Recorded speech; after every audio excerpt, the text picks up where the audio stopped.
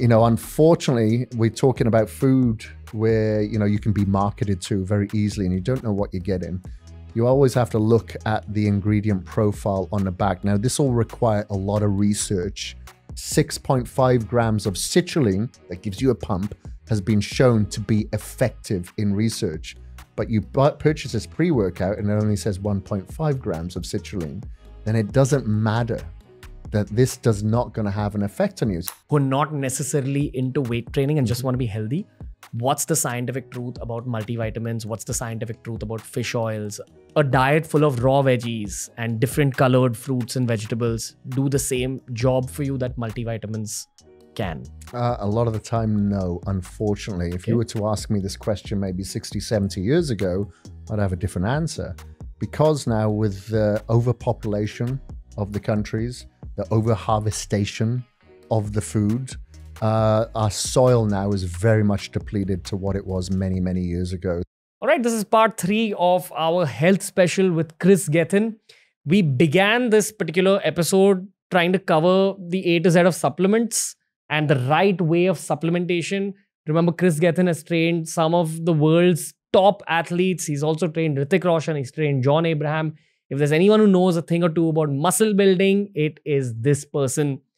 The conversation began with supplements, but then eventually we spoke a lot about musculature, hypertrophy, how to get the most out of your workouts, etc., etc.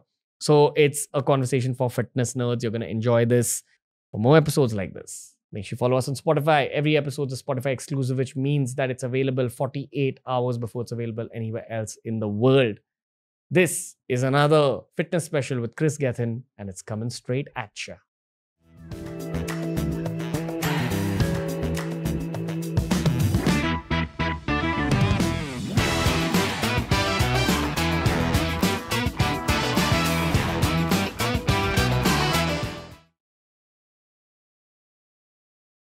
Kris Gethin is back. You guys asked us for an entire episode on supplements. That's what we're doing today, Kris. Let's start with a very simple question for you. This comes in from every single Indian teenager or college student who's arguing with his parents about protein shakes being safe for human consumption by a young adult or a teenager. What do you have to say to the parents? Well, when it comes to protein, for instance, we'll use that as an example. People think, they quickly assume that it's some sort of performance enhancement. It's a steroid. When it isn't. All it is the dairy, the protein that's extracted from the dairy, such as the milk, without a lot of the fat, without the lactose. A lot of the time, it's just naturally flavored. So there's nothing wrong with it. However, you got to look at the source. Make sure that, number one, it isn't from black market. It's from a reputable source. And all it's there is to help that person get their protein requirements in when they're weightlifting. It's absolutely fine. Now, the age... Look, I'm an owner of a supplement company, so I can't say, 15-year-old is fine. Anything over the age of 18 is fine. Up until then, you should just focus on your nutrition, your food, making sure that you have a decent amount of food in your program because you can't replace food. The supplement is there just to supplement your diet.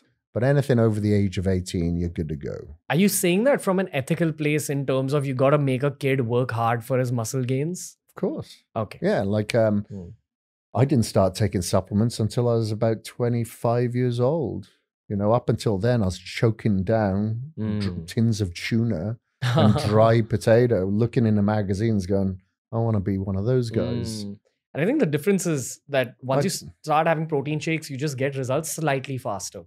Am I right? Well, it's more convenient to get that amount of protein in because if you're eating 6 meals a day, it gets pretty boring and, pretty quick. So if you're able to drink some of those meals and it tastes good, it's a chocolate shake, you can put the chocolate powder on your boring oats.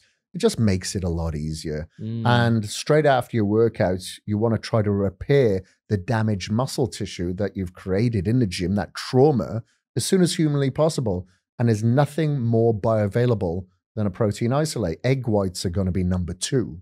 So if you can't get the protein in, then have the egg white, sure. But how many people want to have 8 egg whites? Not many. So a protein shake makes it a lot more convenient. Yeah. So it's just the convenience factor. Convenience and the bioavailability. We spoke about how much protein is required by the human body if you're active. Whether you're putting on muscle or whether you're burning off fat, it's roughly X grams per pound of body weight. 1 gram per pound of body weight, yeah. Okay, 1 gram per pound of body weight. Now, in saying that, if you go above that 1 gram per pound of body weight, do you get faster results, or is there like an upper limit? There is a limit for sure. Like I usually go up to about 1.5, but I train extremely hard. And a lot of my clients train me extremely hard. And they're breaking down a lot of tissue. So like for maybe 20 years, I've basically had sore legs from my leg workouts. I find it funny when people go, oh, my legs are so sore. And I'm like, God, I don't know what it's like not to have sore legs. But that's the way I train. So I require a little bit more protein than the average person. It all comes down to how hard you train and what body part you're training on that particular day. If you're training just your biceps, you're not going to need as much as say if you're training your back. How many scoops of protein should one consume? Say if a scoop is about 25 grams of protein. It all depends on the size of the individual. But can you go up to like 3 or 4? Yeah, for sure. Really? Yeah, like I have some clients who find it very inconvenient to eat because of their job requirements, they're traveling or something like that. So some of them will have like 5 or 6 scoops a day, but they'll eat 3 meals. So if somebody does have protein, let's say as one meal, then I don't want them to have protein as a second meal as well, or protein powder. I need some sort of sustenance in their body. I need more micronutrients in there, more of a balance approach. So they can alternate meal, protein powder, meal, protein powder. I will allow that. So if a young person comes to you, and I also include women in this young person angle, and if they say, hey, Kris, should I be taking protein supplements? I'm going about my weight training. What would you say next? Over the 18, for sure. Yeah, you can include that. Maybe straight after your workout. If you're having your oats in the morning, you want to have a scoop in there instead of egg white, sure. And even if they're not active in the gym? If they're not active in the gym, yeah, sure, maybe one scoop a day is absolutely fine. It's like my parents aren't really active in the gym, but they'll have a couple of scoops of protein per day because as you get a little bit older, you go through muscle atrophy as well. So you require protein, but do they work out? No. I think the other argument against protein shakes in general is that it supposedly puts a load on your organs, specifically your kidney. Is there any scientific truth to this? Nothing whatsoever. You won't find any scientific truth to that because your body will digest protein powder easier than any other food, period. Also in Indian gyms, the narrative, and this is something I've also followed as a trainer, probably just to get people into a better habit. I've always told people that the moment you start lifting weights, drink a lot more water. For sure. Because your protein absorption also becomes faster. So I've gotten a lot more people to drink more water, which then has countless other benefits. But say if you are combining a lack of water intake with a lot of protein consumption, I'm not just talking about protein shakes, I'm also talking about meat, paneer, whatever, protein sources. That can lead to problems, right? Yeah, body's made up of about 75% H2O. So if you're not feeding the fluid to that body, then the body's just not going to function. The brain's not going to function correctly either. A lot of people have headaches, and it's not because they need paracetamol or aspirin. It's because they're dehydrated. The brain's dehydrated. Gotcha. And the muscles cannot contract adequately without proper hydration. So is the test for hydration the urine test where you look at your piss and you see it clear, and then that probably means you're hydrated? But the moment you see it a little yellow, means you've got to go and drink some water. Is that the correct way of going That's about the correct way. But if you're going to take certain vitamins as well, that can lead to yellow water, yellow piss as well. So, you got to look at it. When are you taking your vitamins as well? How do you know how much water to drink? It all depends on how much that person sweats. But I usually have my clients on about a gallon of water a day. If it's a smaller female, for instance, it could be like 3 to 4 liters. But for a bigger kind of guy, it's usually a 5+. Gotcha.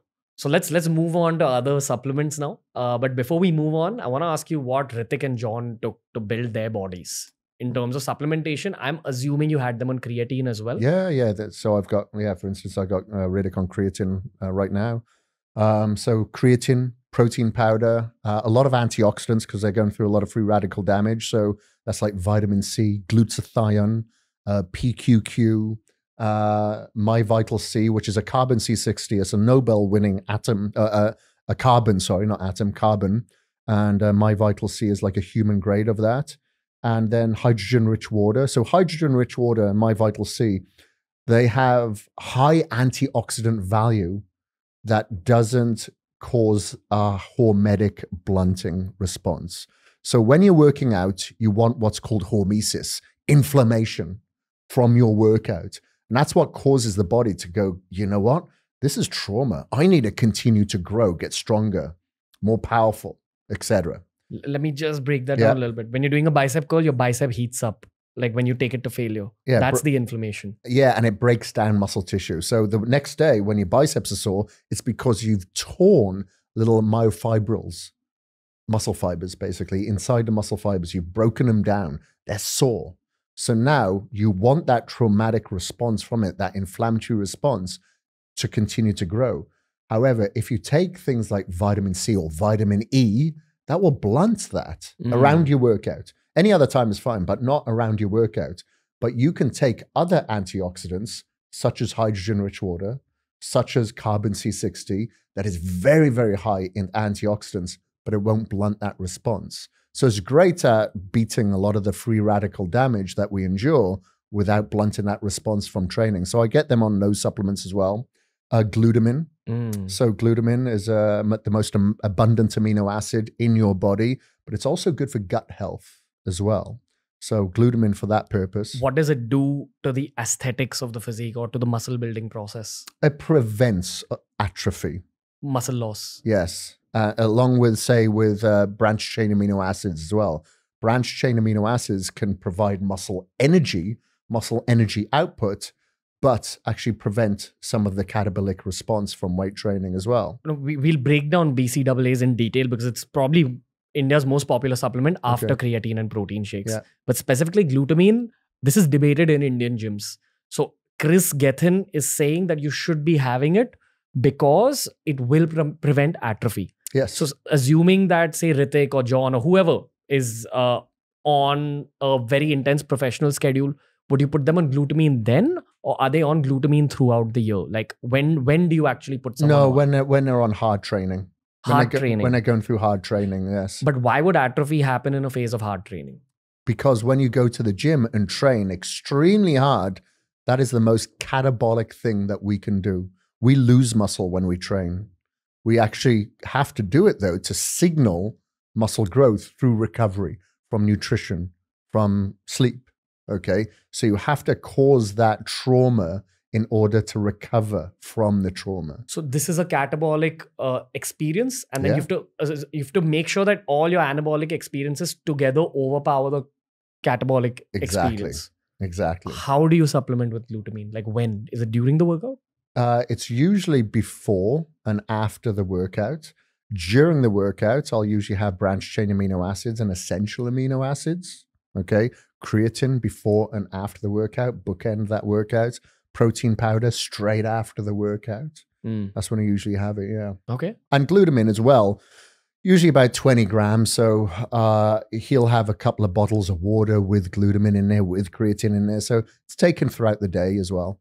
Let's boil it down to the basics again. I think the average listener here is concerned about looking hot, like looking good.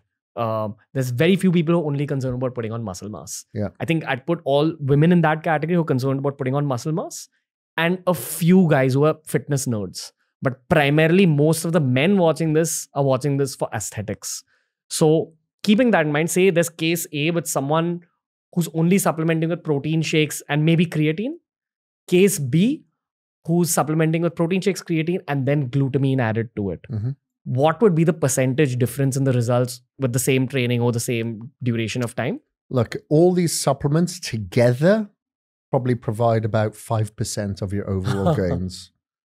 You know, a lot of people put a lot of value in supplements. No, it's going to come down to the consistency and the intensity of your training, your nutrition, your sleep, and your hydration. Then the other 5%, again, dependent on the individual though, 5% will be made up from the supplementation that you take to help with the recovery and fuel your workouts, okay? Now, there could be a case where, let's say that person just cannot eat the 6 meals and they rely on supplements for 3 of those meals, then maybe the supplements are going to be a bigger percentage now for that individual. All comes down to a case-by-case basis. But is also focusing on sleep, is the correct way to go. And Case B is having all the supplements, but getting about 6 hours of sleep every night, which is not horrible, but it's not optimum either. What would be the percentage difference in the two? It'd probably be another 5% on top of that. Okay. Gotcha. So that, you're getting a lot of sleep or plenty of sleep. Some people work well on less sleep, but then they overtrain, which makes it a little bit worse. They, let's say if they're not sleeping that much, but now they train 5-6 times a week, that's not going to be optimal for them. If you're sleeping less, you probably need to train less. I remember on the first episode we spoke about Yoga Nidra very briefly, but I think in that episode you had misunderstood what I was saying. You highlighted pranayam, I highlighted Yoga Nidra, and we went on our 2 separate tangents. I'm going to talk about Yoga Nidra a little bit again. Yeah. In the scientific world, it's called progressive muscle relaxation. Ah, okay. Yeah, it's the same. The Yoga Nidra is a slightly more nuanced version of progressive muscle relaxation.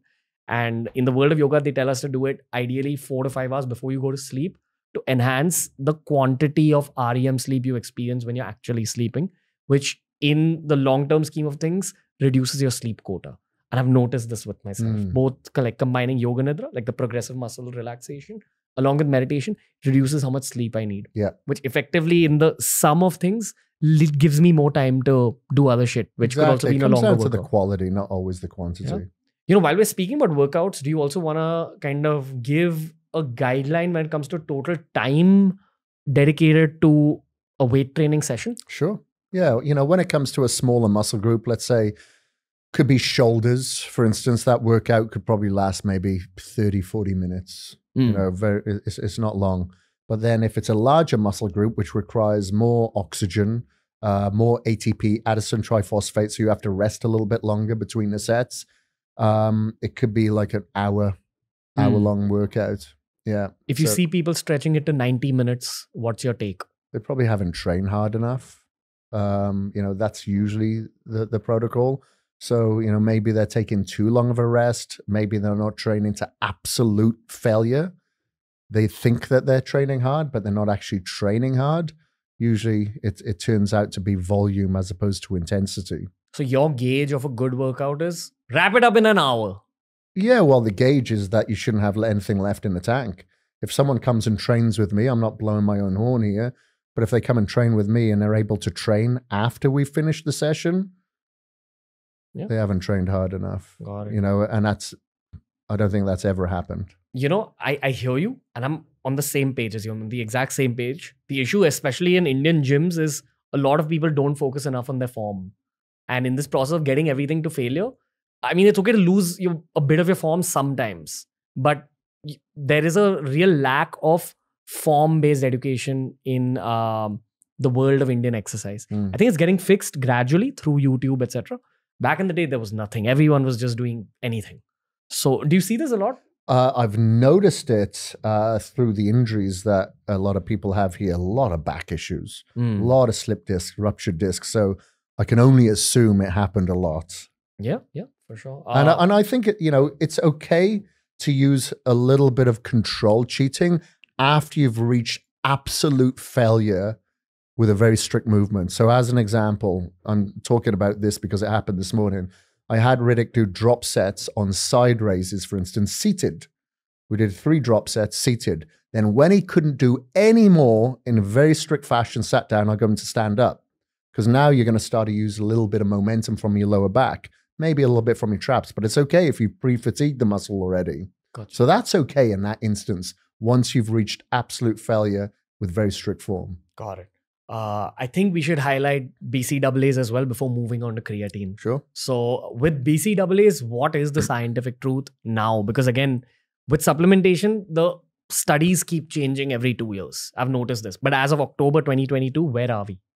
Okay, so again, it's kind of individual based as well, I guess. Like if you're very intuitive to your body, don't always have to rely on science. Like a lot of things would. For instance, my style of training really isn't backed up with science, but does it work? Well, yeah, I've shown that it works.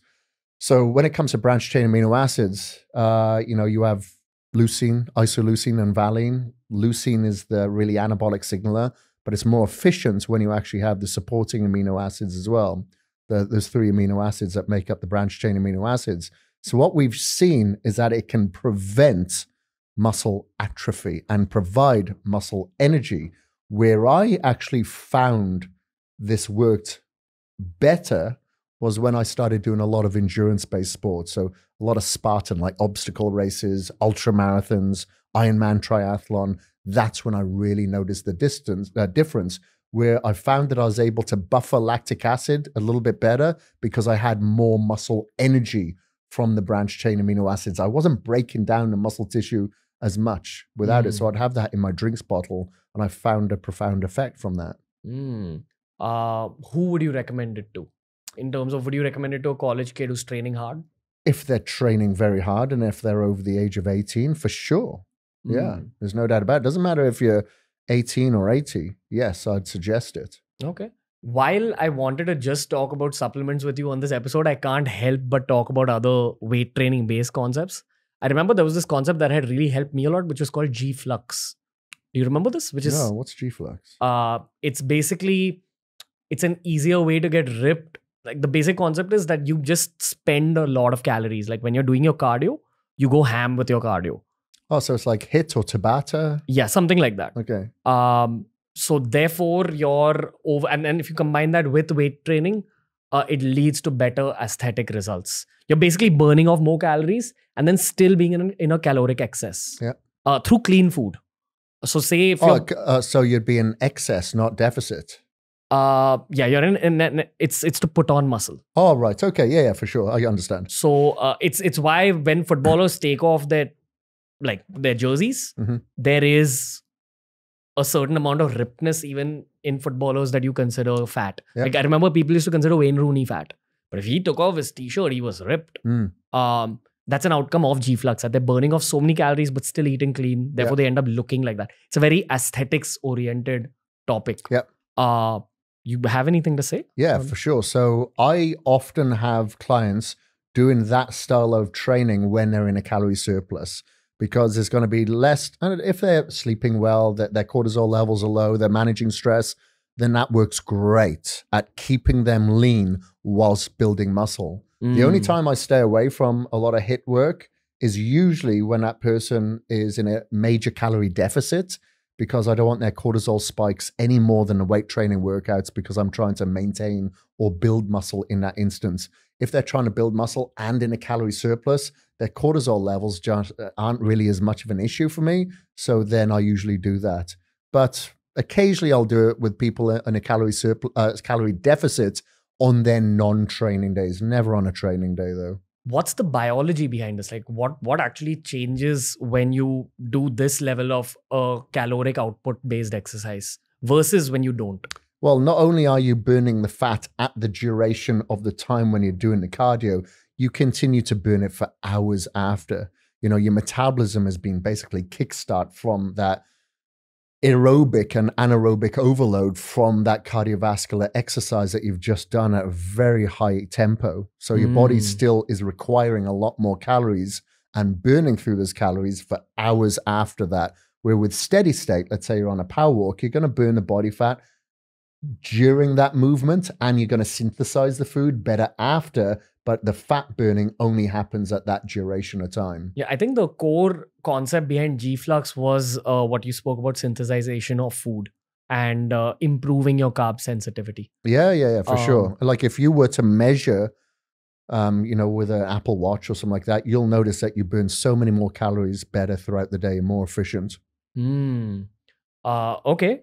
In terms of HIIT, are you a fan of it?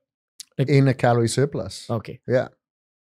When I used to train college kids, I would put all of them on it, and that gave me my best results. I don't know now whether this is an Indian thing or it was specific to those guys, but I think a lot of them were trying to put on muscle, and I feel it's a fantastic lifestyle to maintain if you can keep up with it mentally and keeping time as a factor. It's a challenge for sure. But the one thing, the reason why I'm a fan of that when people are trying to put on muscle is put on weight, is that usually their cardiovascular function declines at that time. They're getting heavier. They get a little bit lazier sometimes and just focus all on weight training. And they think, okay, if I do any form of cardio now, that's going to be counterintuitive to my goal. I'm trying to retain all these calories.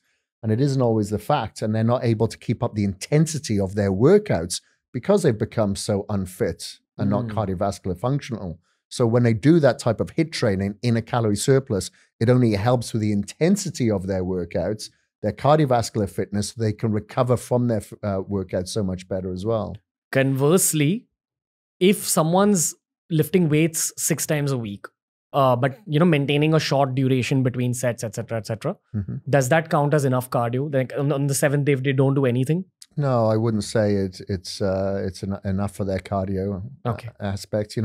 You'll feel more of a cardio workout, maybe doing legs, but that's pretty much it. It's not going to get your heart rate up consistently for long enough to be considered, heart healthy. The biology behind doing cardio in the first place is to give your heart a workout. Yeah, for sure. Because even that's a muscle. Yeah. And it helps with the recovery. If you've got a better blood flow throughout your body, which is going to transport nutrients to localized areas that you're going to train, then you recover so much better. I know if I do cardio, when I'm trying to build muscle, I recover so much better and I can train more intensely and more frequently.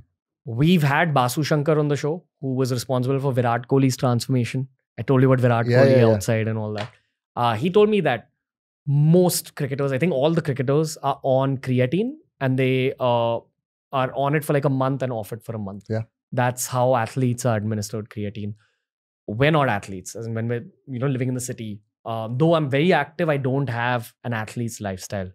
How much should an average urban human be consuming creatine? Should everyone be on creatine?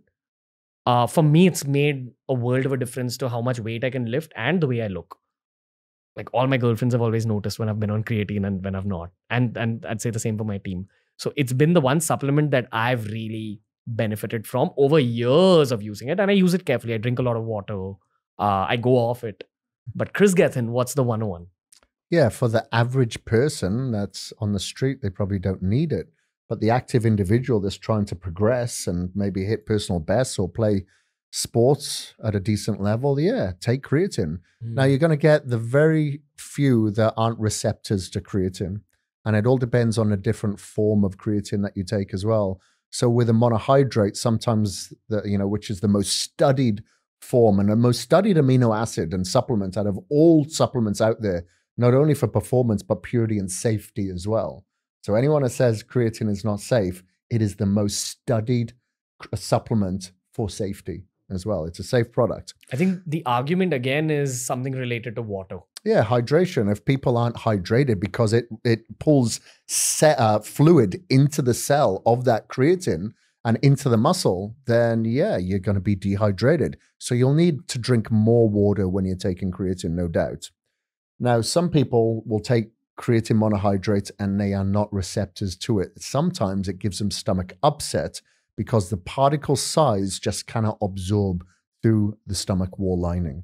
So then you can take another form of creatine, which is called HCl, which is creatine hydrochloride, which is a lot easier. It's a more concentrated form of monohydrate, which is a lot easier for your body to absorb. So if you're taking a creatine monohydrate, you take 20 grams per day. Is there any downside to having the hydrolyzed creatine? No. So why doesn't everyone take it? Some people respond better to creatine monohydrate. Some people respond better to creatine hydrochloride. Gotcha. Everyone's different. Now, with the creatine monohydrate, the standard dose is usually about 20 grams a day. So you'd have a 5 grams before your workout, 5 grams after your workout, then another 10 grams throughout the day. I usually just put it in my gallon jug and drink it throughout the day. It's a lot easier and convenient. And then when a hydrochloride, it's usually based on that person's body weight, but it's usually, 6 grams, say, maybe in total throughout the day. And that's why you'll find it a lot in like pre-workouts or post-workouts, because it's much more condensed and you don't have to have so much in a scoop at that time. But I think, creatine is obviously found naturally in a lot of protein sources like meat products and stuff like that. This is just a more convenient way and a more condensed way for you to get it in. So what I always explain to people when they say, well, what does creatine do for me? It helps produce more ATP, adenosine triphosphate, which is the energy source utilized in more explosive movements like sprinting, powerlifting, or bodybuilding, okay? And let's say if you're stuck, you've hit a plateau, you can only get 11 reps or maybe 10 repetitions out, it could potentially help you get that 11th rep out or that 13th rep out, okay? That one more repetition that you usually stop short of. Which matters in the long term because it compounds. For sure, because it's failure. When you're failing, when you're really struggling on that last rep, that's where usually your success is found. Let's say if you're trying to get to 12 repetitions, the first 10 is a waste of time, but you need to do them to get to your failure point. So if you're doing your 10 reps just to get to your 12, but you can do 13, that one makes a huge difference. And can you be on creatine throughout the year? You can, but some people aren't always as responsive when they do creatine throughout the year. So it's usually, you mentioned, I think 4 weeks on, 4 weeks off was suggested. I usually go for 8 weeks on and 4 weeks off. I usually finish my entire bottle and then take like a month off. Yeah, you can do that. Yeah. And you do see a visual difference in terms of because your muscles are letting go of the water. The fluid, yeah. So you do look a little leaner. Yeah. You push a little less in the gym. But when you're back on it, you have a slightly higher jump than the previous time if you're serious about your training. Yeah, and having a little bit of that extra fluid retention can help with your joints and the connective tissue surrounding your joints as well. So you can push a little more and not feel as much strain on your joints. And much like, having salt in your diet. If you're getting a good salt in there, I believe salt is like the mineral version of creatine, where you get a little bit more fluid retention. You're able to push so much more and feel stronger, especially in a humid climate, in lots of parts of India where you're sweating a lot. You need to have that salt in your diet. Maybe it's the same logic as when you eat a lot of shit, you become a lot stronger. Yeah, possibly. I'm not saying that I'm going to be an advocate of that, though. Just have the salt. Okay, we got to talk about pre-workouts, Mr. Gethin. What is the deal with pre-workouts? Like, do you give them to any of your clients? Oh, all of my clients. Okay. All of my clients, but it has to be a decent pre-workout.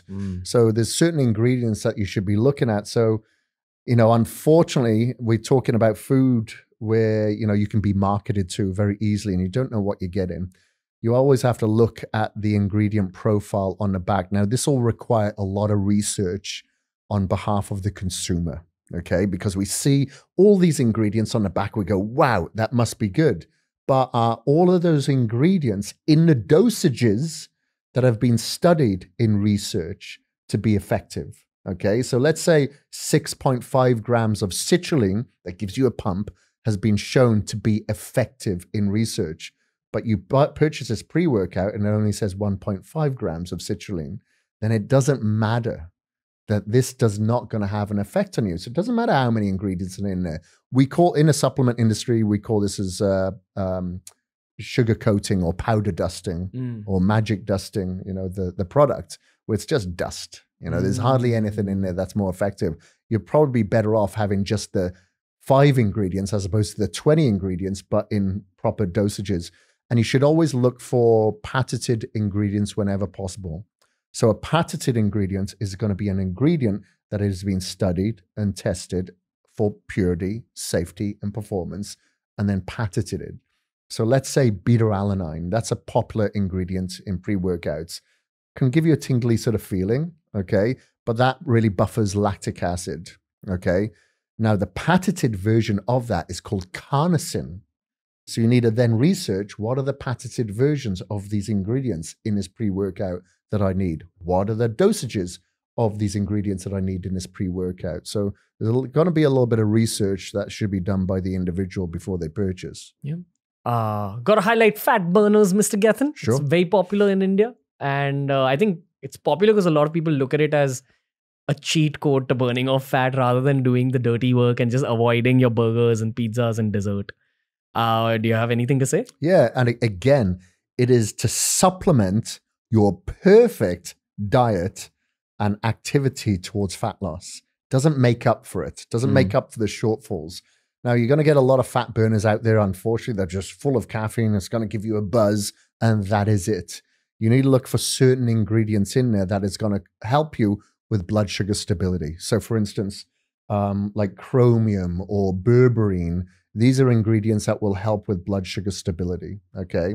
And then you'll have other ingredients in there that can help with cravings, for instance, or other ingredients that help with thermogenesis. So that could be like capsicum, or the patented version of it is called Capsimax, that raises your body core temperature, So there's various ways of how these fat burners should help you when you're on a diet. Some can have appetite suppressants within them. So if you're craving all the time, you're hungry all the time, then some of these fat burners can have appetite suppressants in there as well. So they have a multi-pronged approach to help you. But again, if you're eating burgers or pizza, no fat burner is going to help you.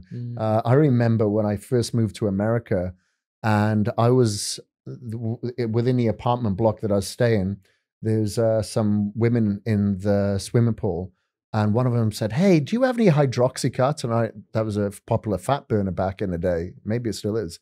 And that woman just wanted the Hydroxycut just to give her energy at the office at 4 o'clock in the afternoon. So everybody looks at fat burners very, very differently as opposed to what they were produced for. So say if someone has followed their diet in a very nice way, is training hard, but is not able to burn off that last amount of fat, is that when you would recommend it? Yeah, sometimes, like I only added it into Hrithik's diet like literally a week ago. And we've been on this diet for 6 weeks already. So now it's like, okay, now stuff's getting hard. Probably going to start getting cravings. Probably going to start getting hungry. We need that extra edge. And that's all it is. It's just an extra couple of percent. But can you burn fat without it? Yeah, sure. People who kind of hit their limit with burning fat, they go to about 12%, 13% body fat, which still makes you look great without a shirt on. Yeah. You look like you work out. But they want to go ripped. They want to go Bruce Lee. Like they want those abs and all that. How would you do it as a trainer without the, remember last time we spoke about the water, like you let go of water, you avoid salt. That's just like a day before a photo shoot, yeah. But say on a regular basis, if you want them to go below that 12%, if you want them to hit like single digits without like any anabolic steroid or anything like that, what would you make them do? Yeah, sure. And so it's double cardio. So it means cardio in the morning and in the evening. So let's say that person's weight training in the morning. Straight after their workout, they'll have their protein shake. Then immediately after that protein shake, they'll go do their cardio, because I don't want the cardio to be even more catabolic. Because the workout's already catabolic. They're already losing muscle there. So I need to stop that as soon as possible. Now let's just work on the synthesis of the food that you're going to consume throughout the day by burning fat right now, okay? Then we do the steady state cardio. Eat clean throughout the day, manage their stress, stay hydrated, and then do another cardio. Let's say if we did the first cardio at, say, 9:30, 10 o'clock in the morning, the second cardio is now 5 o'clock in the afternoon. And it'll be intense? It's usually, so for instance, if they're walking, it's walking as fast as they possibly can. But they're able to hold a conversation like I am with you now. So it shouldn't be super intense where it's like more anaerobic based, where they're really out of breath. Why shouldn't it be super intense? Because I'm trying to keep their cortisol levels down, because we've just gone through massive catabolism in their workout. Their cortisol levels, their stress hormones were through the roof during that workout. Now I need it as low as possible to retain the muscle and recover from the workout, because 24 hours later, we're hitting the gym again and going through a very intense period. And I'm assuming you'd be training like 6 times a week. 5 times a week max. Okay. And sometimes it's a little instinctive. So sometimes it could be 2 days on, and I look at they didn't sleep well, they were stressed or whatever. It's like, okay, let's take a day off. But if everything's perfect, okay, let's train a 3rd day in a row. But then after that 3rd day, let's take that day off. This is the biggest nugget of gold from this podcast for me. This is a big question that a lot of Indian lifters have. They take themselves to that 12%, 13% mark and don't know how to go beyond that. And I think we're highlighting aspects of the G-Flux conversation we had earlier as well, that where you just have a higher caloric output. Yeah, for sure. Yeah, you have to obviously not overtrain, because you can't go through like central nervous system fatigue. You have to work with the body instead of trying to fight against the body to get the fat down. But a lot of the time it is just making sure that you're in a parasympathetic state. You're maybe starting the day with a cold shower or ice bath so you can mobilize the fatty acids a little bit easier. You're making sure that you're extremely hydrated. You're going to bed early. You're having good quality sleep. You're meditating. All of these things with a holistic approach usually get the job done and break through the plateaus. I was about to ask you if there's a role of meditation in building an aesthetic physique, because it's helped me in my life. For sure. Massive. So I get all my clients to meditate, or try to at least, in the morning and at night. Before you go to bed, you should get rid of all the trash, all the stimulation, so you can focus on your quality sleep, and then wake up in the morning with a better intention, and you're positive, and you're looking at life's and workouts as possibilities, what you can accomplish, as opposed to usually the general impossibilities. A lot of people wake up with self-doubt and they go throughout the day with self-doubt. That's not going to help their workouts.